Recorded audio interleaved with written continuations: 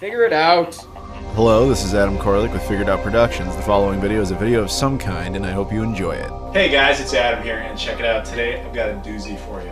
Now, before we get into this, I have to give the biggest shout out in the world to StoneAgeGamer.com. I'm going to put a link in the description. I'm so in love with them right now. I'm wearing their t-shirt. Now, here's why. What this thing is, this is the NeoSD AES. This is a cartridge for the Neo Geo AES, you know, history's most expensive game console ever. This is a cartridge for it that contains every single game ever made for it all on one cartridge. And you can play it on original hardware. My God. So the deal with this thing is, as you would imagine, this thing is not the cheapest thing in the world. And I was at Too Many Games in Philadelphia, and I was talking to Stone Age Gamer, and they said, you know what, take one. They hooked me up. For review purposes, I got one so that I can make a video so you guys can see this. That was insanely nice of them to do. They did not have to do that, and we're all benefiting because you get this video, which is fucking awesome. And of course, obviously, I get to use this thing, which is just mind-blowing that this thing even exists, but we'll talk more about that in a bit. And I want it very clear, Stone Age Gamer doesn't make these, they just happen to sell them. So again, they really didn't have to do that. So do me a solid, check out their website, look into it. There's an AES version, which is what you're going to see in this video, and there's an MVS version if that's the particular Neo Geo hardware you happen to have. I'd be lucky enough to own an AES, so that's what I got. That's what, you know, that's what we're going to do a video on here. So thank you, StoneAgeGamer.com. Now, if you're like, okay, there was a lot to that, what exactly is going on here? Neo Geo AES NeoSD cartridge. Again, simplest of terms, it's a cartridge that can have every single game ever made on it. Now, if that sounds familiar, this concept has been around for a long time. There used to be like cheap Chinese like boot carts for different things, and then really what changed the game was the EverDrive line. And you guys might know those. This guy Crix was making tons of these things for the Sega Genesis, the Super Nintendo, N64. Very good, very high quality flash cartridges. But one console he never tackled was the Neo Geo AES. I imagine because for years people said it was impossible. It was too complicated, too many different games had too many different chips in them and all this stuff. And on top of that, you know, it's while potentially in demand, it would ultimately be very expensive, and maybe there's just not enough people out there who want it. But so as a result, as far as I know, he never really tried to make one. This one is not an EverDrive. It's the same idea, but it's not an EverDrive. This is actually made by a company called Terra Onion. They're the ones who made this. And even crazier, they made it out of nowhere. You know, it was never like, hey, we're going to be working on this, we're going to take pre-orders, we're announcing it, we're getting people hyped up. They never did any of that. They just went like, okay, it's done. We finished it. Do you guys want to buy it? And I believe it's been out for about a year. Now, for the longest time, you could only get like the loose cartridge of it, which I'll give you kind of a quick look at here. It's just the loose cartridge was the way they were selling it. And they spent a lot of the time of that year talking to the Neo Geo community and making sure they're like, hey, if there's any issues, let us know. And they're very Johnny on the spot about it. So if there was an issue, people would report it, and these guys would firmware update it, and bam, issue resolved. Now, like I mentioned, Stone Age Gamer is selling them now. Stone Age Gamer's variant, obviously it comes in a very nice clamshell case here. Comes with a manual which includes all sorts of technical information and, you know, different artwork, and of course they shrink wrap the cartridge, which as you can see mine is still shrink wrapped because I wanted to take this journey with you together because I'm super fucking excited about it, but I want you to see exactly what this is going to look like if you pick it up. We'll talk about technical stuff in a minute here, but yeah, I'm still shell-shocked that this thing even exists at all. That's just amazing to me. Because, again, people always said it wasn't really going to be possible to get all these different games to work, but apparently they have reached 100% compatibility. Fucking bonkers. So, yeah, I'm super excited about that. Especially because if you know anything about the Neo Geo AES, it is not a collector's friend. Because the games on that console are insanely expensive. A bargain bin game on the Neo Geo AES is like $50 to $80 USD. That's nuts. And then there are certain games that are multiple hundreds of dollars. Like, the idea of actually trying to get a set of it, I've never heard of anybody successfully do that just because of all the financial problems. You'd have to sell your house in most cases to do it. It's insane. So even though this thing, which retails for about 500 bucks, that might sound like a shit ton of money, because yeah, it's a lot of money, but at the same time, if you're into the Neo Geo, there is no better way to spend your money than to get this cartridge. This is a unique situation where unless you are absolutely loaded, this is probably the way you're going to want to go. So yeah, it's just amazing and impressive that it exists at all. So let's talk about some technical stuff before I actually get to using it. The most important thing to note is that this thing, the way it takes the games is that it uses a micro SD card, which I have one just sitting right here, a little micro SD card. It can support up to 32 gigabytes, and they must be formatted to FAT32. Once you do that, you'll put your ROMs on there, and you'll basically be good to go. The only quirk I've run into thus far, and I've read a lot about this, was that you have to take the ROMs and you have to convert them to a .neo format. See, once you get a Neo Geo set of ROMs, they're basically in zip files. And if you open one of those up, you'll see there's like 4 or 5, sometimes more, little files in there. Unfortunately, and I don't know why, this thing can't read those. There has to be there's obviously a reason for that. I just don't happen to know what it is. But no problem, you get your ROM set. Once you go to, there's a website link provided with this thing, and there's a serial number that's actually on the cartridge. You plug the serial number in, and it'll give you access to a bunch of tools. One of them's a little download, like for an installer. Very simple little GUI based thing, it works very easily. You open it up and it allows you to basically convert the ROM set over to what you need to do. Works pretty well. The only problem with this program is that it's very particular about the quality of the rip. Now this is where it gets annoying, because there's a shit ton of different ROM sets of Neo Geo hardware out there. It's not just one guy's work that has been floating around forever. It has multiple people have done multiple rips. As a result, sometimes the program likes one copy of a ROM more than it likes another copy of a ROM. And it will be very particular about how good or bad the quality is, because they're not all ripped the same.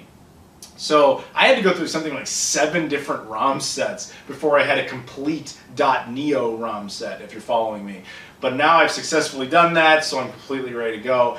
I imagine as time goes on, it's going to be easier to just find complete .neo pre-created sets. That's what I would honestly look for, but it may not be ready to go at this point in time, but eventually it will.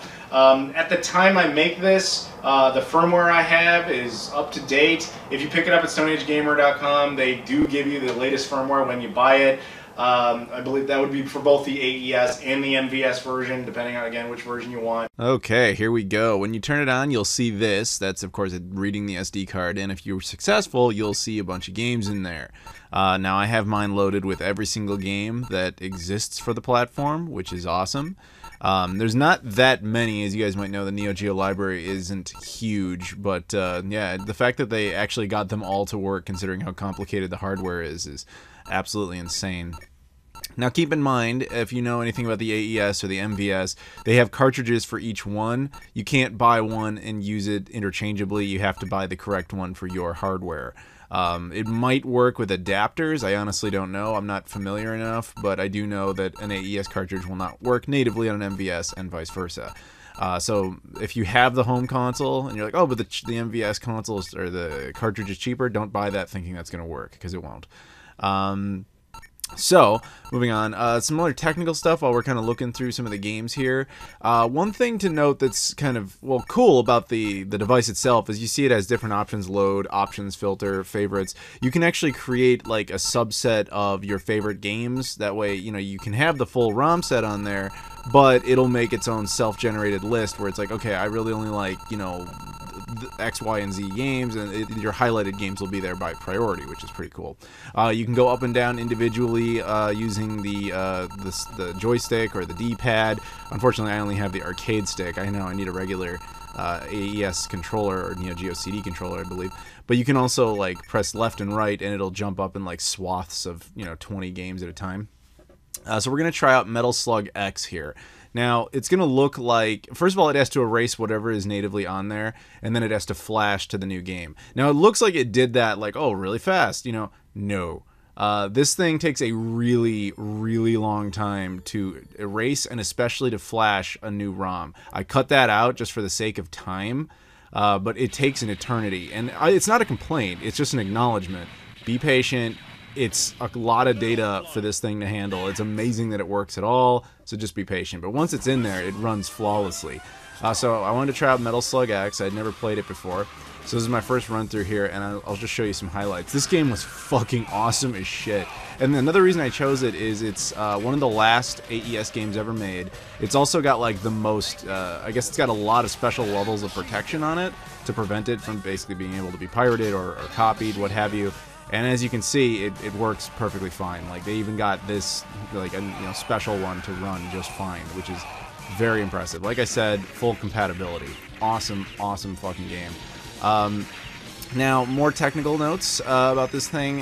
When you're making your game, when you're putting your games on the SD card, one thing I found out is that you can't create a folder on the SD card called like Neo Geo games or anything like that. You have to just have the ROMs just sitting out in the open on the folder. You can't make any subfolders or it will not work, which is unfortunate, but hey, it is what it is. I would have preferred a little more organization, but you don't currently have that liberty. Maybe they'll add that in the future, but I think that's why they have that favorites internal software there you can play with if you want.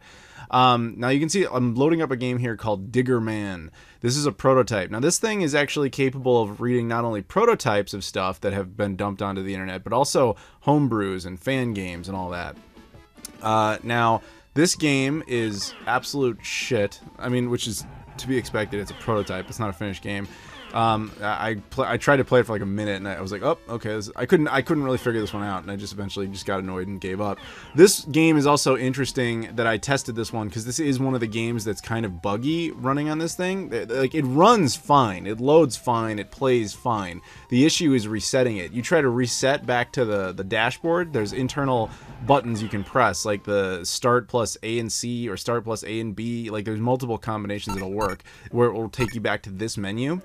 That game in particular, if you load it, that won't work. So there's actually an extra process. You have to go in and go into the memory card and like delete a file called last game. And once you do that and reload it, everything will be fine. It's very weird. So games like King of Fighters here, all these games have different sub-menu options, as you saw there.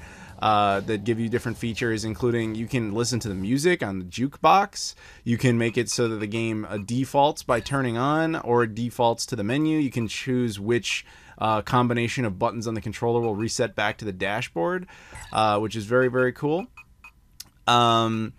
And I should note a couple other things. This thing plays in all regions. It plays all regions of games. It'll ask you, in some cases it'll ask you like compatibility if you want to convert it over from one format to the other, like Japanese or American, what have you. Yeah, and overall, man, like the thing is amazing. Like it's absolutely amazing. And in case you're curious how I recorded it, not too long ago, I actually invested in an RGB SCART cable for the AES. I never thought I'd really need it because I only had a couple of games, and then I thought, well, maybe I should just get this. It'll just make the ones I have look that much better. And then all of a sudden, I'm getting a lot of mileage out of it because I can actually use it with this thing. So what you've got here is you've got the AES running RGB SCART with stereo sound out through the front port, the headphone port, running into the FrameMeister. And then from the FrameMeister into my Hauppauge HD PVR, and that's captured that way. So yeah, it looks pretty much as good as I could ever possibly get it to look, and it's really impressive. I am genuinely astonished by the quality of this console, now that I get to actually use it more. I mean, this is just some tinkering I was doing, was playing, Metal Slug X and that random prototype, and then this King of Fighters game. Just kind of wanted to check some stuff out, but yeah, man, this has kind of opened up a whole new world to me. If I want to get into the Neo Geo, it's now possible where it really never was before. So this is, if you have Neo Geo hardware, I honestly don't know how you could not want to get this, because it's just amazing. It's absolutely astonishing that this thing is real. So I guess with that, I just want to say thank you again to Stone Age Gamer for the hookup. I hope you guys will check them out. I put a link in the description so you can go to their website and check it out, or anything else you want. Thank you very much for watching. I'll see you all later.